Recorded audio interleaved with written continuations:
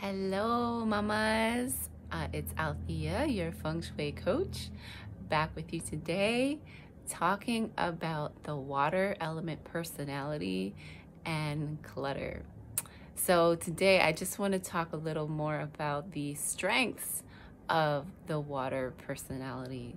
So, water people are very very resourceful. Think of that quality of water, its ability to fall through any cracks. So, it has the ability to move through any situation and get through it with lots of resourcefulness. So water people can be really good at facing challenges, and they tend to be very deep thinkers. They love to be kind of anonymous, and they love to go inward, and they have this strong ability to link the past with the present. So they make incredible historians, because they're always looking at what's going on in the past to provide insights, deep insights to our culture as a whole, for patterns and how we can move forward in life. And that water element is connected to one's path in life. So it's really about honoring the past, understanding the path, and making the connections to how we can shift things in the future. So water people, they're very good at chilling, at just lounging and reading, and they're very, very connected to their ideas, and they're great philosophers. And so when water people move out of balance, you might find this overcommitment to ideas, or this very strong commitment to ideas, to the point where maybe they're collecting all of these books and papers and newspapers, and so these ideas are so valuable to them that it shows up in the space with just piles of books, or just piles of various kinds of knowledge. And to the water person, when they become out of balance, it's almost like these ideas are more important than anything else. And it's like they don't want to, water people don't want to be bothered with stuff or worrying about stuff. So it could also even be that the books, they pile up, but other things pile up. I can give an example of my brother, who's definitely a water person, and he can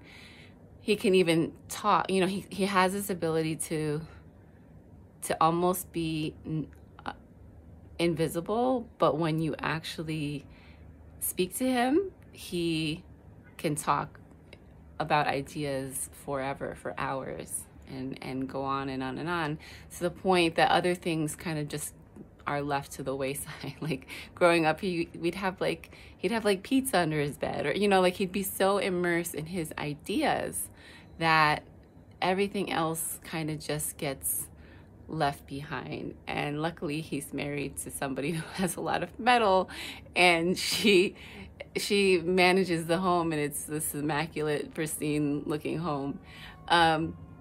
So in some ways, maybe she helps keep things in balance within the home. But that's where it becomes a challenge for the water person, is when they get so immersed and so lost in the ideas, or connected to their ideas, that they kind of lose sense of even the surroundings, like what's around them. And they almost see dealing with the clutter of the papers and the books is not relevant. Like, this just doesn't really matter. And this kind of clutter has been called flooding by professionals, by organizers. So it's interesting that it's connected to the water element.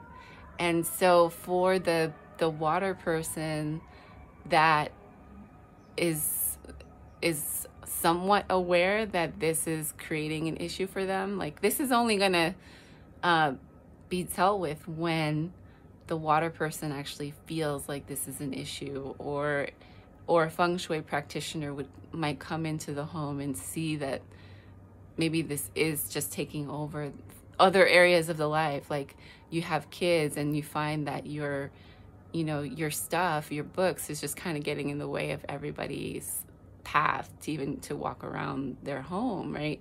So it really is something that is to take very sensitively, because we don't want to say that the water person's needs to hold on to these ideas is not valuable, because for them there's gems of knowledge in all of these books and all of these papers, all of these magazines. There's like, there are little pockets of information that somehow the water person will always know where to find it, right?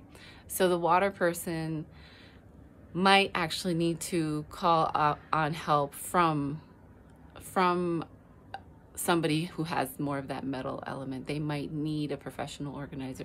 They might need the feng shui practitioner to come in and sensitively help them to find ways to naturally shift this out of balance water element, right? So we can't always force these things to take place. Sometimes it's okay to recognize that you need some support if you have this very strong water quality, and that's okay, right? It's when you ring the bell and you say, hey, okay, I see that this is an issue for me, and I do think I need some help in this area. So that's when we want to ring the bell and get some help. One feng shui adjustment for the water person could be to get what's called a sun moon mirror, which is basically a mirror that has been exposed to sunlight for 24 hours on one side, and then exposed to moonlight for 24 hours on the other side. And it's a great form of reflecting upon oneself and what one needs to bring balance to in their lives. And so you would get this sun moon mirror, and you would place it underneath your pillow, and you would keep it there for 27 days to help you to bring awareness to this this water out of balance quality.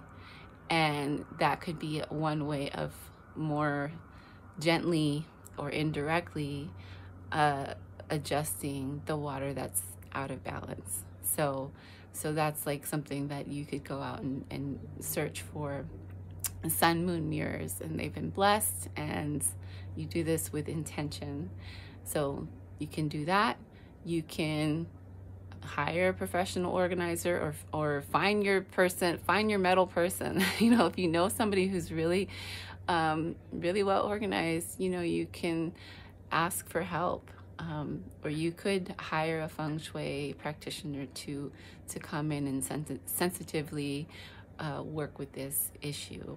A third thing you could do is also to adjust the water of stillness, is to put a bowl of water under your bed and change that water every day for 27 days. If you don't want to go out and get a sun moon mirror, you can bring in the element of water and sleep above it. And that can be a way of acknowledging the stillness of water and allowing it to bring more balance to an out of balance water person. So I'd say that's it for now. But I want to end by saying, we want to celebrate the water people and their ability to capture knowledge nuggets, and create meaning from all of the knowledge that we seek to create connections from the past and bring those connections to the future. You are tremendously valuable people, and I hope that if this is an issue for you, you find your way to bring water back to balance and have a beautiful day.